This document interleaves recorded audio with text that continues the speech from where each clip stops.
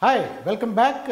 So in this video lesson, we will go through test analysis and one exercise.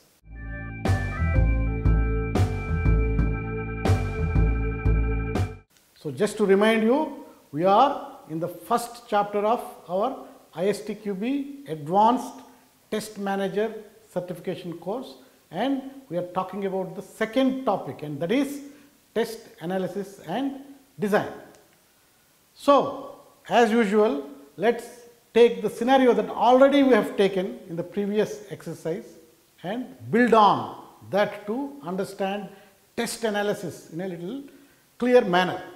So, this scenario already we went through. You are a test manager responsible for testing loyalty card section of your company's website, and the functionality of the loyalty card system allows users to perform the below tasks.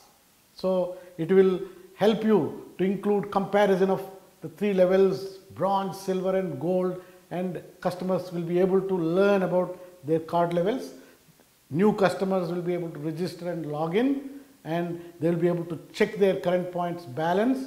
They will be able to spend points on flights, hotels and car hire, and they are also able to list all subset of bookings. So, we have talked about these features. So, the same features remain, and the previous experience is that the senior management wasn't happy with the last product where many defects have been reported by users, and that has been blamed on poor testing. So, in your judgment, it was among many reasons about poor requirement specifications also.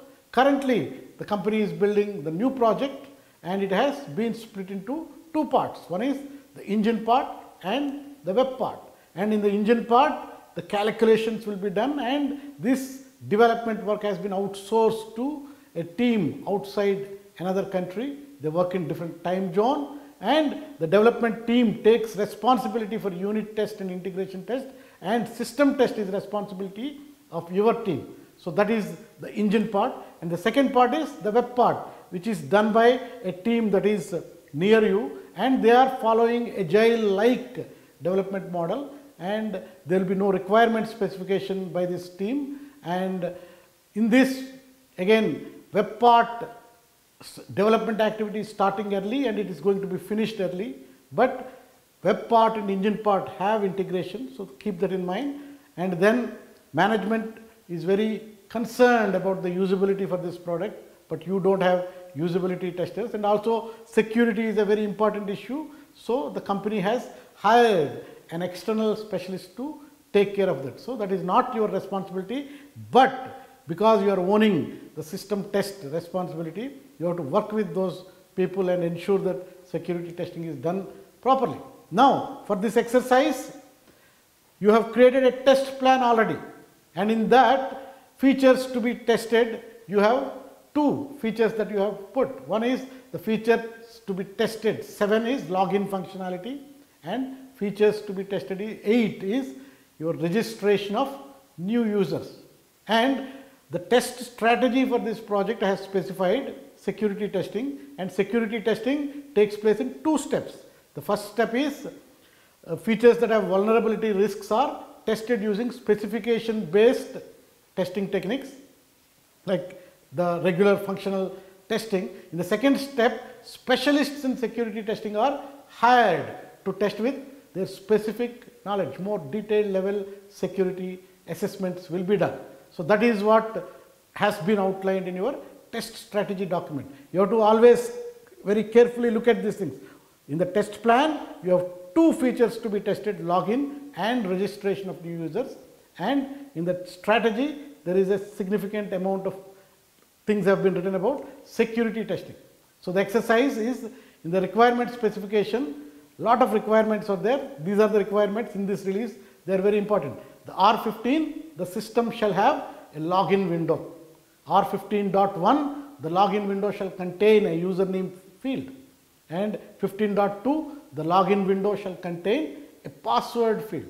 15.3, the login window shall contain a login button, and 15.4, the login window shall contain a register now button.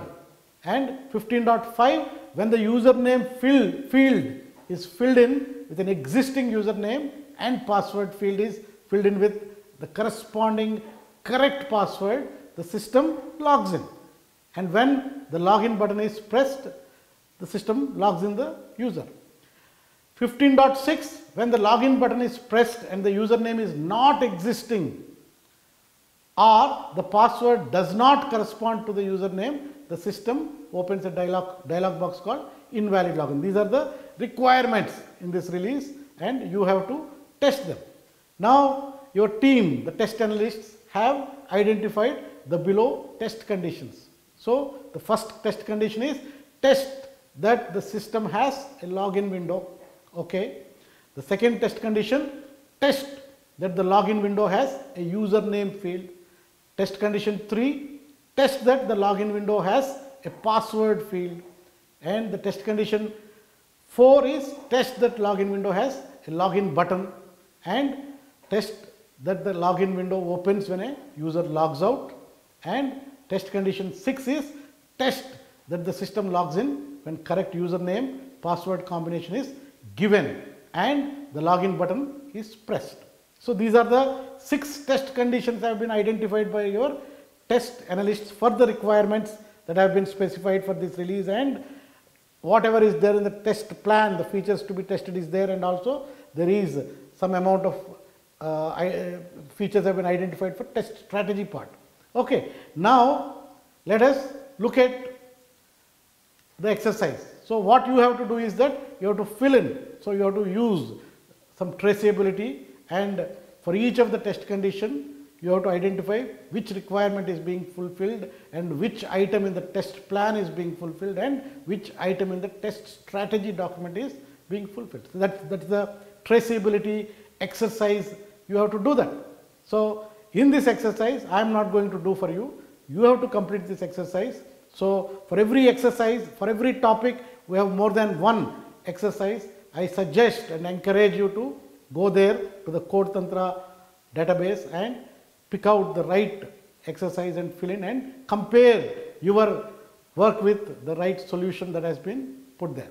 So example, for the test condition 1, it is based on R15 and feature to be tested 7. Some part I have filled for you, but rest of the part you have to fill.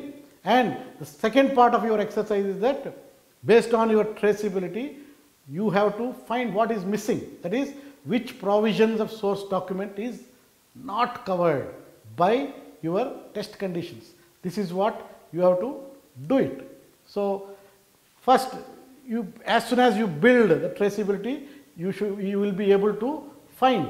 So you have to be very thorough and detail oriented in building this traceability and identify each minute point, and that is the nature of a test manager, to be extremely thorough with respect to this traceability exercise. For example, what is missing? We can tell that the requirement 15.4 and 15.6, the register new user, in the at least I can easily find out that the test condition has not been identified. So you have to do that exercise and complete the exercise and compare your notes with the solution provided. And in the CodeTantra platform, you have more exercises, and I encourage seriously to do all the exercises and build a thorough clarity on this topic called test analysis. So hope you have enjoyed this lesson. Learn and have fun.